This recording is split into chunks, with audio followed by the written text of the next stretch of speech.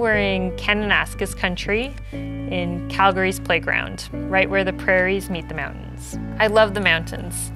I grew up in Ontario where we don't have mountains, and when I moved out here, I was completely captivated by them. So what I love about the mountains is just the wildness, and everything is just so big and vast, and it just goes on. Cross-country skiing is a great way to enjoy the outdoors, even in the winter. A lot of people think that just because it's cold outside that you should stay indoors, but that's just not true. Going outside in the winter is a completely different perspective. Everything is quiet and everything is calm.